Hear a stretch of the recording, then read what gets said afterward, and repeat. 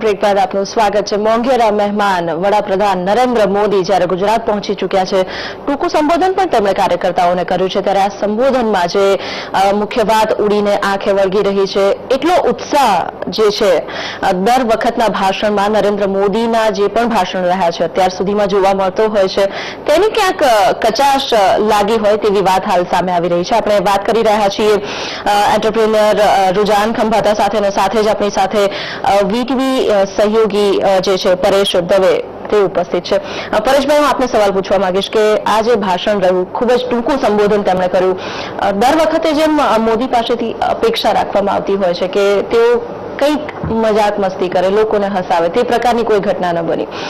જે આ પ્રાથમિક ટૂંકું સંબોધન છે તેના વિશે આપને શું લાગે છે? હું દર વખતે કહું છું કે મોદી છે પોઝિશન કોન્શિયસ બહુ વ્યક્તિ છે, એટલે કયા પોઝિશનમાં છે ને ખૂબ ધ્યાનમાં રાખે છે। એટલે વડાપ્રધાનની ગરિમાને લાગે એવું ન તો જનરલી ટીકા એટલે ટિપ્પણી કરતા હોય છે, એમનો આવરો ભાષાનો આવરોનો ઉપયોગ કરતા હોય છે। બીજી વસ્તુ કે જે એમનો મસાલો છે, સામે વિરોધી હોય કે ચેલેન્જ હોય તો એમના ભાષણમાં એક નવી એક અલગ શૈલી આવે છે, અલગ શબ્દ પ્રયોગો આવે છે, એ આમાં નહોતું। મને બે વસ્તુ લાગી કે એમના બોડી લેંગ્વેજમાં લાગ્યું, એટલે તમે જુઓ તો છેલ્લા ઘણા સમયથી પાકિસ્તાન અને કાશ્મીર, પાકિસ્તાન અને ચાઇનાના બોર્ડર ઇસ્યુ એક છે, બીજું કાશ્મીરમાં આટલું મોટું પૂર, બીજી વસ્તુ મહારાષ્ટ્રમાં હજી નથી સેટ થઈ શક્યું। પરેશભાઈ, હું આપને અટકાવવા માંગીશ, આપણી સાથે વીટીવી સંવાદદાતા દીપેન જોડાયા છે એરપોર્ટ પરથી।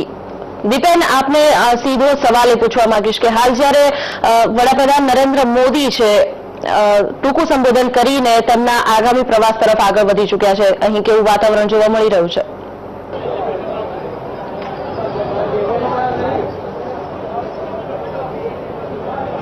જી બિલકુલ, કલ્પના, નરેન્દ્ર મોદીનું અમદાવાદ એરપોર્ટ ઉપર ભવ્ય સ્વાગત થયા બાદ નરેન્દ્ર મોદીએ કાર્યકર્તાઓને સંબોધિત કર્યા હતા। તેમણે ખાસ તો એ વાતનો ઉલ્લેખ કર્યો કે તેમનું જે જૂના કાર્યકર્તાઓ છે, જૂના સાથીઓ છે, સાથીઓની યાદને તેમણે તાજી કરી હતી। જૂના સાથીઓ જોડે તેમણે જે કામ કર્યું હતું, ગુજરાતમાં તેમણે 14 વર્ષ સુધી મુખ્યમંત્રી તરીકે જે કામ કર્યું હતું, તેમને જે અનુભવ થયો એ અનુભવને નરેન્દ્ર મોદીએ ટૂંકમાં છણાવટ કરી હતી, પરંતુ કાર્યકર્તાઓની જે આશા અને અપેક્ષાઓ હતી એટલું લાંબુ ભાષણ નરેન્દ્ર મોદીનું રહ્યું નહોતું। નરેન્દ્ર મોદીએ ટૂંક સમયમાં જ એરપોર્ટ ઉપર કાર્યકર્તાઓને તેમને જે સ્વાગત કર્યું એનો આભાર માની અને ટૂંકાણમાં તો વડાપ્રધાન નરેન્દ્ર મોદી અમદાવાદ એરપોર્ટ પર આગમન થયા બાદ કાર્યકર્તાઓને ટૂંકું સંબોધન કરીને આગામી પ્રવાસ તરફ આગળ વધી ચૂક્યા છે। તેઓ ત્રિમંદિરની મુલાકાતે પહોંચી રહ્યા છે।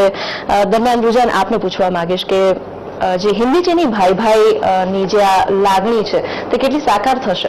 સૌથી પહેલા ક્વેશ્ચન પર મારા આન્સર આપો હતો કે અત્યારે જેમનું ભાષણ હતું એમાં મને આત્મીયતા જે કહેવાય ને, આત્મીયતા એ થોડી ઓછી લાગી હતી। મે બી બહુ ટાઈમ પછી આવ્યા હતા એટલે, અને કારણ કે જે કનેક્ટ વિથ જે લોકો એક્સપેક્ટ કરતા હતા, કનેક્શન વોઝ નોટ હેપનિંગ, થતું હતું નહીં। અને જે પરેશભાઈએ કહ્યું કે એ બહુ પોઝિશન કોન્શિયસ છે, પણ that is fine, being position conscious doesn't mean કે તમે મનમોહન સિંહ બની જાઓ, ઇટ ડઝન્ટ મીન કે તમે જે તમારી સ્ટાઇલ છે વાત કરવાની, જે તમારી રીતે જે કનેક્ટ કરવાનું છે લોકો સાથે, તે તમે નથી કરી શકતા। મે બી એમને જે કહ્યું કે એ રીતે કઈ ટેન્શન હોય, પણ being in two public life આને કઈ ટેન્શન ના કહેવાય। This is a way and part, things happen, અને things are always happen, things are going positive, એવું બી નથી કે કઈ નેગેટિવ થઈ ગયું છે એટલું બધું।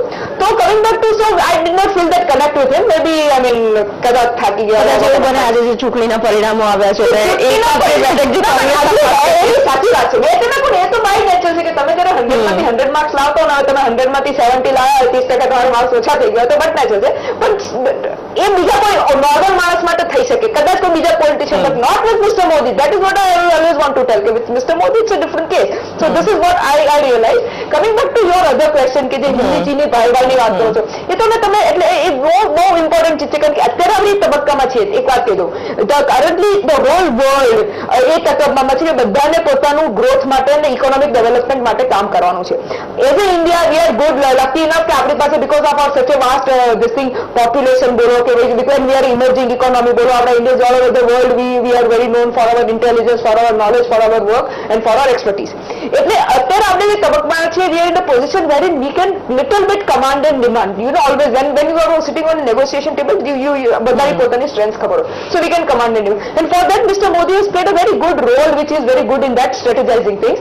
જે આપણે કહીએ છીએ ચાણક્ય નીતિ બી, કે એમને જે પેલા જાપનીઝમાં કારણ કે ગુજરાતમાં if you come to think about know about it, Gujarat approximately 40% geographical એરિયામાં જેપનીઝનું ઇન્વેસ્ટમેન્ટ છે એપ્રોક્સિમેટલી. સો કમિંગ અને અત્યારે એ લોકો આપણા જે ગુજરાતની પેલી મેટ્રો ટ્રેન માટે બી લોકો કંઈક 5-6 હજાર આવવાના છે from that Japan industrial organisation કે સમથિંગ લાઈક દેટ. એટલે mister Modi has already played that card. Secondly, but what I always fear કે આપણે as an Indian we are very straight forward કે આપણે as an Indian we are a little bit we are not that પેલું બધું બિઝનેસમાં એટલું બધું નથી જેટલું ચાઇનીઝ લોકોને છે. સો આઈ એમ little bit worried on that side. એટલે જે મેં તમને કહ્યું ને કે but as we have got મારું જે જજમેન્ટ છે કે નેગોશિએશનમાં we have a little upper hand because we have other choices also. Other then Japan, other then China, we have other choices also. So we can do that. કારણ કે ચાઇનાની જે નીતિઓ છે, જેને કે સિમ્પલ એક્ઝામ્પલ આપો કે એને વચ્ચે બર્મામાં એને ભૂટાનમાં ચાઇનીઝની એમ્બેસી ખોલવી હતી because Bhutan is close to India all that. યા એનો બીજું પાકિસ્તાનના ચાઇના માટે China is put up lot of money in seeing that Pakistan gets nuclear capability and becomes stronger. એટલે આ બધી જે ચાઇનીઝ નીતિઓ છે એનાથી મને બીક લાગે છે. But today I M confident કે with mister Modi being at the helm he can look at these કે એને ખબર પડી જશે કારણ કે આપણે એમની ચાઇનીઝ નીતિ તો અમારી પાસે અમારી ચાણક્ય નીતિ છે એટલે we can take care of it. But ultimately I hope કે and I don't wish that for any country but I hope કે there is a positive growth. ત્રીજી ઇમ્પોર્ટન્ટ પોઈન્ટ કે મને પ્લીઝ મને એવું નથી જોઈતું કે મારું ઇન્ડિયા ચાઇના જેવું બની જાય in terms of environmental this thing. કારણ કે અત્યારે લોકો ચાઇનાથી ભાગે છે. તમે જે ત્યાંના વેલ ટુ ડુ લોકો છે એ જે મેજર સિટીઝ છે એમાં એ લોકો રહેવા નથી માંગતા કારણ કે એન્વાયરમેન્ટની હાલત ખરાબ થઈ ગઈ છે અને આટલો ધૂમો ધક્કર છે.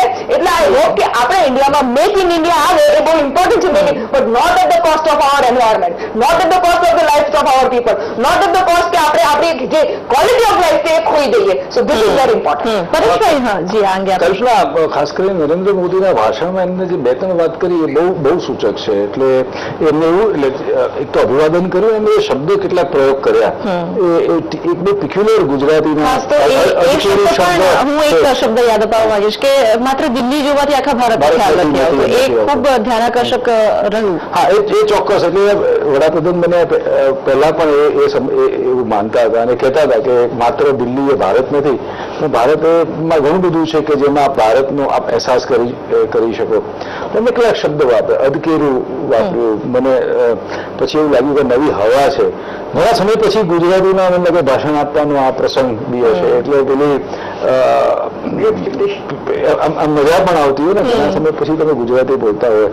બીજી વસ્તુ એ કે મેં તમે એક ગરિમા જાળવીને પણ બહુ ટૂંકું અને એમને ઉતાવળ પણ લાગી જવામાં. તમે જો એમને બોડી લેંગ્વેજમાં પણ એવું હતું કે થોડી જગ્યામાં ત્યાં પહોંચવામાં ઉતાવળ હતી, સમય પહેલા આવ્યા.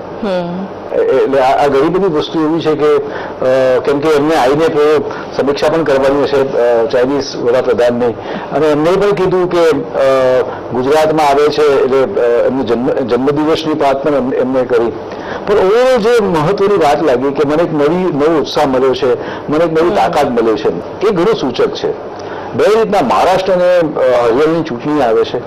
છેલ્લા થોડા વખતથી ખાસ કરીને ભાજપ અને મોદી એક થઈ ગયા હતા અને તમે કેટલાક રાજ્યોમાં અપેક્ષા કરતા ઓછા પરિણામ આવે. એટલે નવી હવા ભરવાની જે વાત બહુ સૂચક કરી એમને. એટલે જે સમજનારા આ નવી હવાની વાત સમજી ગયા છે. સૌથી મહત્વની વસ્તુ એ છે કે આ બધું થયા પછી ચાઇનીઝ પ્રમુખ ચીન પરત થયા પછી મહત્વના 2 સવાલ રહેશે. એક, અમેરિકા સાથે કઈ રીતે ડીલિંગ કરવું, એટલે જાય છે અમેરિકા સાથે કયા રીતના સમજૂતી કરારો કરવા, અને બીજો સૌથી મહત્વનો મુદ્દો છે એ ખાસ કરીને ઇન્ફિલ્ટ્રેશનનો, આઈધર પાકિસ્તાન હોય કે ચાઇના હોય, એને કઈ રીતે મુત્સદગીરીથી એ કરવું, આ બહુ મહત્વનું.